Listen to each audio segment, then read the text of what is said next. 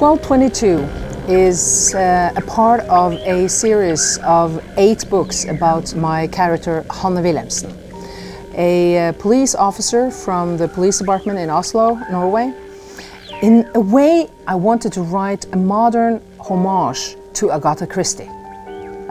But I very soon experienced that it is very, very hard to make that kind of crime novels put into a modern society, because of the fact that the police methods and the way the police are working today is so filled with gadgets and DNA and chemistry and electronics and everything.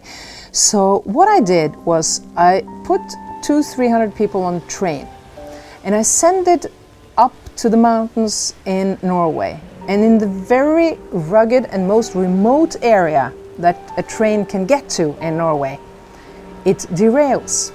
And at the same time, of course, this big snowstorm hits. And voila, I have a society stuck in the middle of the mountains with no way of getting away from there in at least 2 or 3 days.